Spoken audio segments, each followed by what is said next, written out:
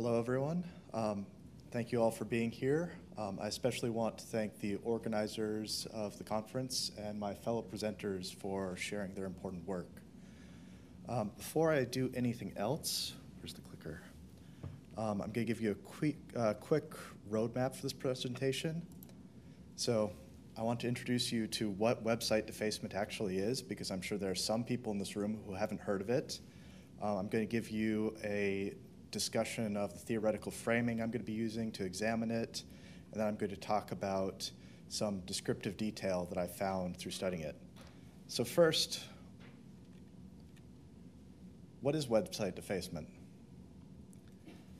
So website defacement, now unless you're a webmaster or you've been very unlucky, you probably haven't run across website defacement in the wild. So I'm going to begin with a quick visual.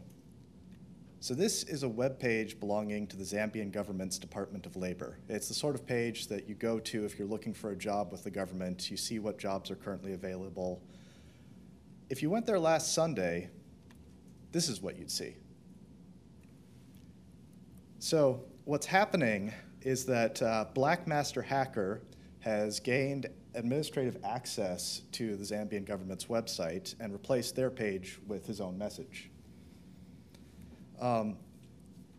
This sort of activity mirrors in many ways physical graffiti. It's, sometimes obnoxious, almost always illicit, and it can still be useful for studying people who might not otherwise have a voice. Website defacement's a pretty rudimentary form of hacking. It's really endemic on the web. It's hard to measure the exact frequency of website defacement because these sorts of things are often corrected quickly. But Zone H, the archive that I've used, records somewhere between 10,000 and 20,000 defacements a week. Most of this vandalism is reversed fairly quickly, either by webmasters or frequently now by automated systems that notice that something's been changed and change it back. Perhaps because of this, not very much has been written about website defacement, and most of the literature on it is technical. So a lot of it's saying, hey, we need to find that this thing is happening, how do we correct it really quickly? Defacement's treated almost like a programming bug, as a technical problem which needs to be solved. But as a humanist, I'm less concerned with these technical details, and instead I want to talk about defacement not as a technological nuisance, but instead as a medium for individual expression and communication. So how should we think about website defacement? Why does it matter that we're talking about this? So to talk about digital graffiti, I think it's first important to talk about using metaphors in the digital sphere. This is something that other people have talked about here. But a lot of the digital stuff that we deal with, we talk about using metaphors. So the basic example is, this is a desktop, but if I use this desktop to make paper mache, I'm going to owe Michigan State University a lot of money. Whereas if I use this desktop to create a paper mache model, it would be fine. Digital folders don't fold. Digital archives are not the same as physical archives, but it's still useful to frame things in this way because it helps us to think about them. So as Marshall McLuhan says, and probably his second most overquoted phrase, the content of any medium is almost always another medium. The content of writing a speech, just as written word is the content of print, and print is the content of the telegraph. So a web page is not the same thing as a physical page, but it is a page's evolutionary descendant. And in the same way, I'm seeing website defacement as the evolutionary descendant of physical graffiti. I think it's a useful lens for studying the medium, and it's especially a useful lens for understanding why it's important to pay attention to it. So why should we study graffiti in the first place? Well, the graffiti in classical Greece and Rome, which is often referred to by the dignified names of inscriptions or epigraphy, has long been accepted as valuable. Contemporary graffiti has struggled to seek representation in the academy. So the argument for why we should actually pay attention to graffiti, put simply, is that if this, which is some graffiti in Pompeii, is a valuable insight into ancient culture, something like this, or like this, And as a librarian, I especially endorse the second act of graffiti, is an important insight into the culture of the people who created them. Graffiti is interesting from an artistic or aesthetic perspective, but it can also be interesting because it's a form of public communication that bypasses gatekeepers, sometimes literally. Graffiti it reflects views that are not present in the popular discourse or preserved commonly in the archive. It's overly simplistic to say that graffiti is only practiced by the marginalized. There are definitely bankers, politicians, journalists who write anonymous messages in bathroom stalls. But the anonymity of graffiti creates a level playing field, reducing and sometimes even eliminating the social advantages of race, class, and social position, and with the web, location. In the words of Armando Rodriguez, with graffiti, any person can say whatever, however, and whenever to whomever. Digital graffiti only expands the reach of the graffitist. For the defacer, the entire World Wide Web is blank wall waiting to be tagged. So how do you study it? Studying defacement in any sort of systematic way can be pretty challenging. Graffiti is ephemeral and the web is a huge place. So just imagine trying to catalog all the graffiti in this city that's created in the space of a year, especially given that most often the graffiti will be quickly wiped out, erased by either the property manager or by police or by someone else. It's a challenge. And the web is an even larger space, and things can change back even faster. So this is, in many ways, a Herculean task. But fortunately, the hackers themselves are helping us. So I mentioned before, most of the information I get is from a site called Zone H, which is a repository that collects mirrors of defacements. So hackers will alert the moderators of Zone H, or frequently their automated systems, say, I've hacked this site, take a snapshot of it, and that will be stored. Zone H archives about 800 to 3,000 defacements a day. It fluctuates kind of wildly. And these range from the insertions of just a few lines of text to complete replacements of an entire site. This is a whole lot of information to go through, so I've focused on the starred defacements, which are defacements of government websites, educational websites, and major corporations. While Zone H allows us to study defacement, it also creates limitations. The first and foremost, relying on it means that I'm only studying defacements which are submitted to and archived by Zone H. And without some sort of outside record, it's really hard to tell how representative this collection is. So one thing that really surprised me when I first began using this is you read a lot in the popular press about Russian hackers, Chinese hackers, North Korean hackers. They aren't recorded in this archive. I didn't find a single incident of Russian defacing and more than a year's worth of data. That doesn't mean that it doesn't exist, that there aren't Russians who are defacing websites. They just don't have the same archiving practices and aren't using the same archive. And I wasn't able to find them in any of the smaller archives I looked at as well. So any conclusions that you make about demographic trends are only tentative, and you can maybe say some things, but you don't want to extrapolate to say this is the whole existence of web defacement. But you can still learn some things.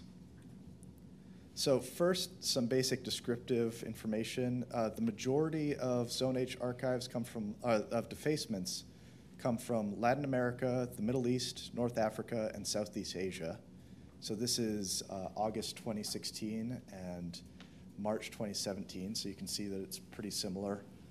Brazil is a major center, as is Saudi Arabia, as is Indonesia. But there is some variation month to month.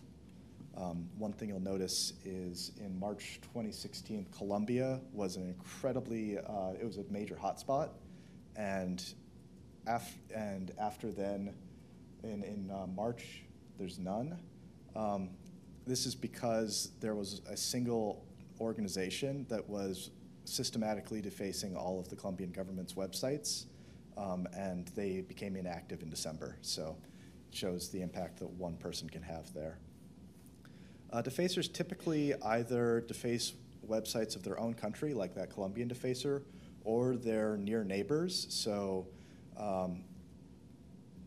Turkish defacers will often deface Saudi Arabian websites. Pakistani and Indian defacers will often deface each other's websites. Or defacers will just act completely randomly and go again after anything that has low security.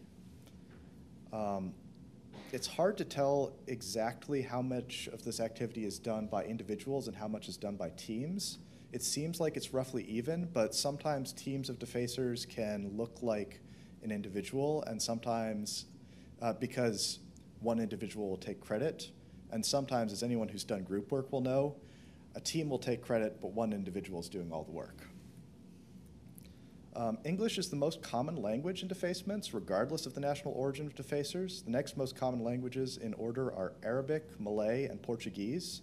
As you can imagine, Malay was primarily used by Indonesian defacers and Portuguese by Brazilian, while Arabic was used across the Middle East and North Africa. Interestingly, Arabic, while it's the second most common language, is almost never the sole language used in defacements. It's almost always paired with English. Often this is just so this is an example of a Saudi Arabian defacer's work, and often it's just a cut and paste into Google Translate. So if you take the Arabic, paste it into Google Translate, you get the exact text that's there in English. The languages can tell us a lot about the potential audience for this defacement.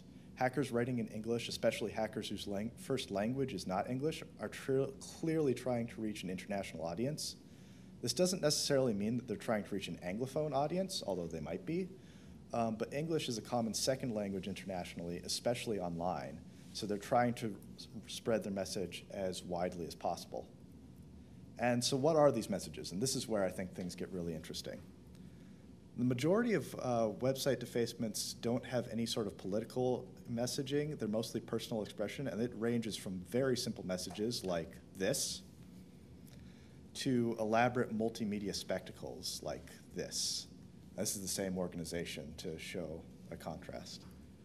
The former is most analogous to just tagging a building, while the latter might be seen as really complicated street art. Regardless of the simplicity or sophistication of these defacements, though, they're all making that same existential statement. They're saying, I was here, I exist, I matter, you should pay attention to me. There's also an interesting sort of subset of these defacements in which they say, hey, admin, you've got low security, contact me and I can help you fix it, sometimes for money. And so it's also saying, I exist, I matter, I recognize that you exist, and you should maybe be paying me. While these personal expressions take many forms, some features are prevalent throughout. Images of guns and weapons are extremely common, suggesting that defacers embrace the conceptualization of cyber war and the militarization and aggression such concepts entail. So this is an example of a Brazilian defacement. Like a military parade, these images act as a demonstration of force more than an active threat. Weapons symbolize the defacer's strength and are more a sort of totem than a tool.